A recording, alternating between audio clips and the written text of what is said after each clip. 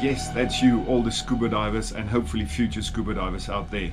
My name is Jan, I'm a scuba instructor, and you're on my channel.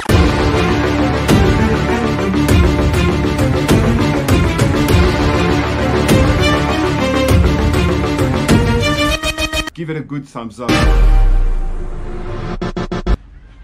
The dive site I'm going to talk to you guys today is called Mawan. Now this is another dive site where we hope to encounter mantas. Very popular spot for mantas. Now if you look at the dive map, if you see there's sort of in the middle of the dive map, there's sort of a big arch area, like a big berm, which is mostly covered, which is mostly white sand, and of course there's coral bobbies spread all over this place. Now in this archway area, this is probably the only place where you won't get much current, because of course there's a lot of current which is all over here in Komodo. You know, there's going to be a lot of mantas. So but in this arch area is where we find, because the two currents come together, that is probably the area where you're going to have the least current. So you can jump in there and then make your way, jump in the shallow water and then make your way deeper, because quite often the mantas like to come from the deep waters and up into the current. Now even if there are no mantas, you know, wait around a little bit. These coral bobbies, there's a lot of marine life there. You can see peacock, mantis, shrimps, and loads of different types of nudibranchs, and there's even some garden eels out in the sand. And then if you look to either side of this dive map, if you look first to the left hand side, now if you go up over this sand bank area, this is where you're also going to encounter current, and very often the current is so strong that you won't be able to make it out there, because if you go a little bit, there's lots of coral rubble again, and you go a little bit further, there's more coral outcrops and coral bobbies, and that is also where you can find quite often quite a lot of mantas.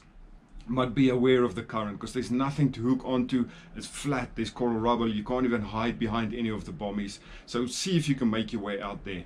And then on the right hand side is a very similar thing, but there's lots of beautiful coral here. You'll see it's sort of a gentle slope, then with a short drop off, and then a gentle slope again. Now quite often a lot of dive centers, I've done it a few times, where you jump in there and the current is really fast and it basically drifts you all the way to that sand arch area. Now as you drift on that sand arch area, quite often that you encounter mantas swimming out against the current. Now over here this whole place is covered in coral. You won't be able to really hook up there and wait and watch the mantas. You're just going to have to drift. Hopefully the current's not too strong, and then the current flushes you out basically in the sandy arch area. And like I said, this is where we see most of the time the mantas. Lots of other things to see if you're unlucky not to see any mantas there. Lots of macro life, absolutely beautiful. And then when you do your safety stop, you know, just go up to the shallower area and then you can do your safety stop over there. But that's enough talking. I've got some footage to show you. Let's jump in. Welcome to my world.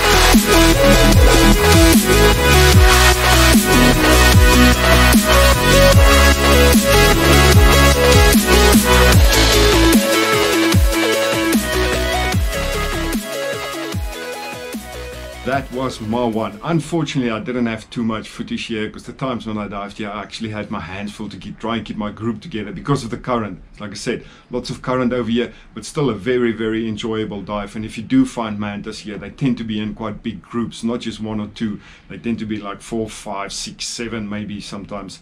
So very enjoyable dive. So if you like this video, you know, remember to subscribe, give it a good thumbs up, and don't forget to share this video with your dive buddies. Until next time, take care.